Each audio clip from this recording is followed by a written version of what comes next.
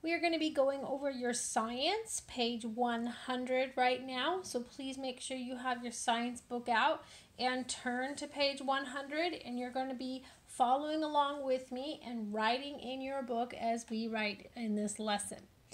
We're going to be looking at maps today and how to use maps to help us find what we are looking for.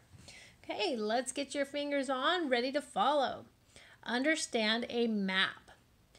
A map is a model. A model is a copy of something. There can be many different maps for the same area. One map of a museum might show you where it is in town. Another map of the same museum might show you where to go for a snack. Maps need a key. A key explains what pictures or signs on the map mean. Look at this map of a museum. Can you use the key to find a place to eat? Okay, so here is our key. Can we use this key to find a place to eat? What symbol are we going to look for? That's right, we're going to look for this hamburger and drink picture over here on the map.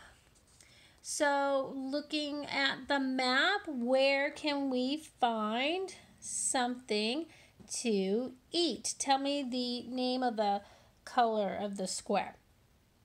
Okay, so yes, it's going to be right here on this orange square. This is where you can get food in the museum because we see the hamburger and the drink, and none of these other symbols anywhere on the map have that. Okay, moving on. We're now on our third paragraph. Many maps also have a scale. Maps are much smaller than the real places.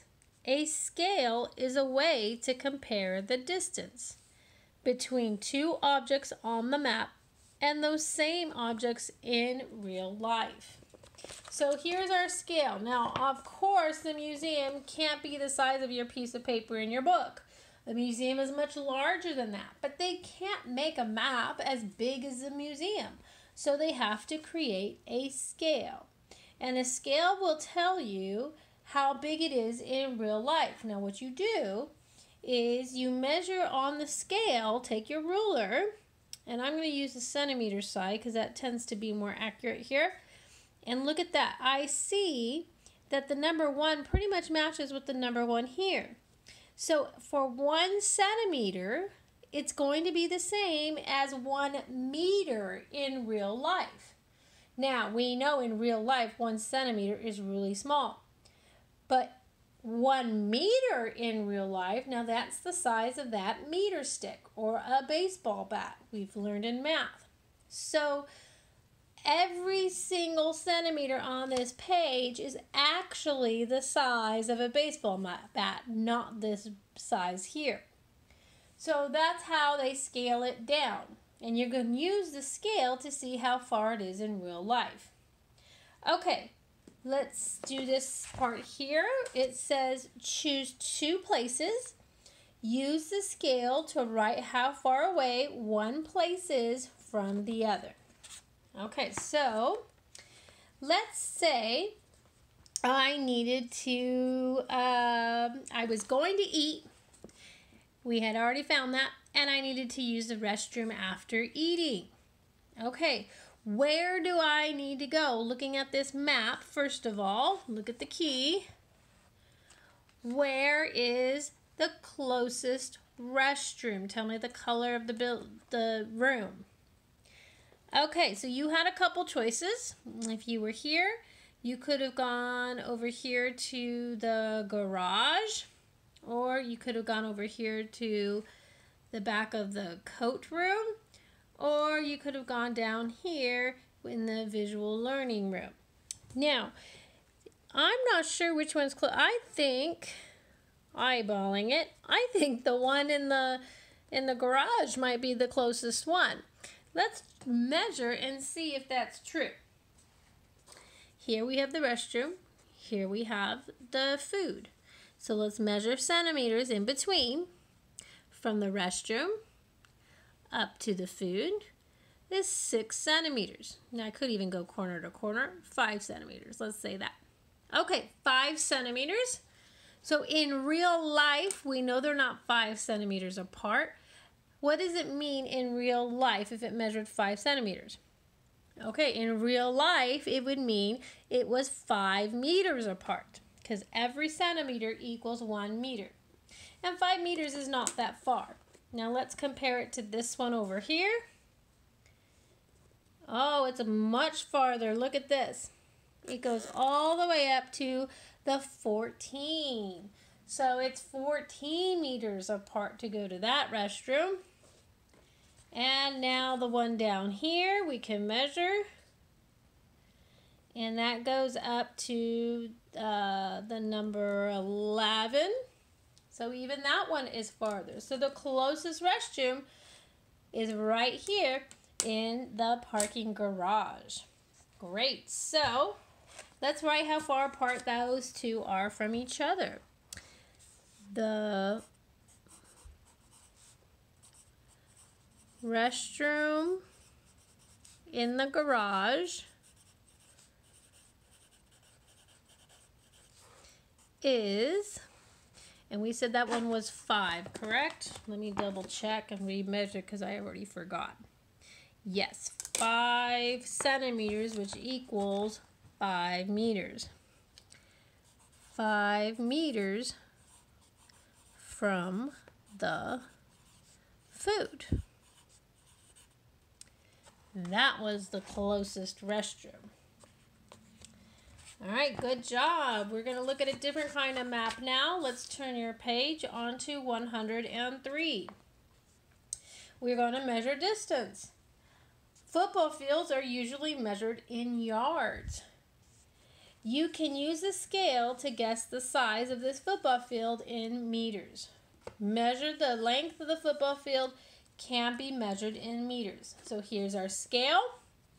Again, we're going to hold up our ruler to it.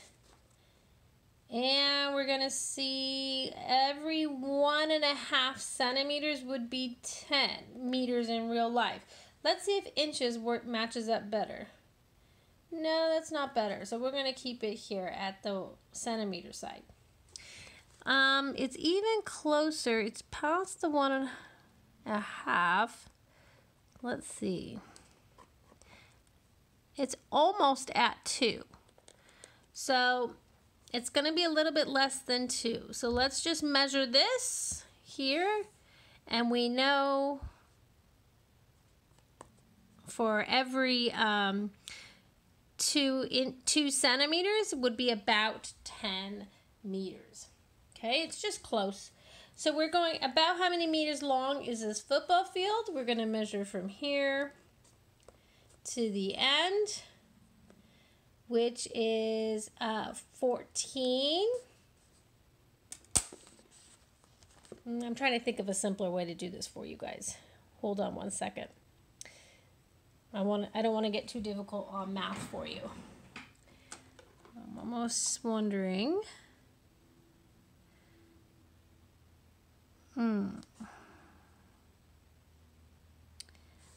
Okay. Well, it looks like each one of these, they have it marked here, is about the yards going across. So from here to here was 10, 20, 30, 40, 50, 60, 70, 80, 90 from here to here. So the whole thing is going to be about 100 yards. But it's asking meters. I'm sorry, so it's going to be about 100 meters. Let's just do that because it didn't measure exactly.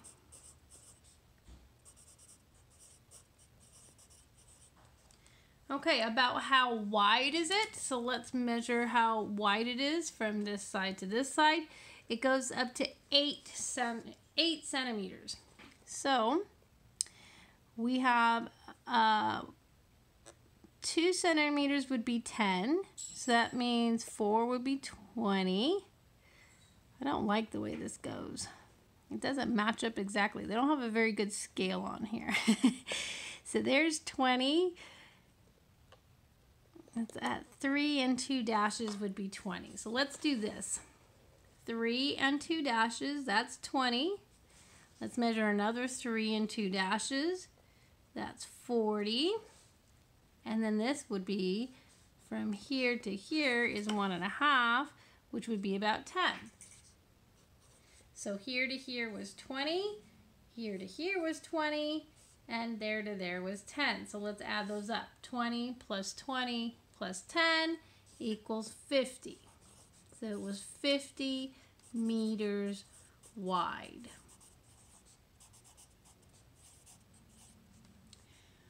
Okay, and you can use the scales on the map to help you measure across. Hopefully your maps normally have much better scales that use better, easier units to match it up against.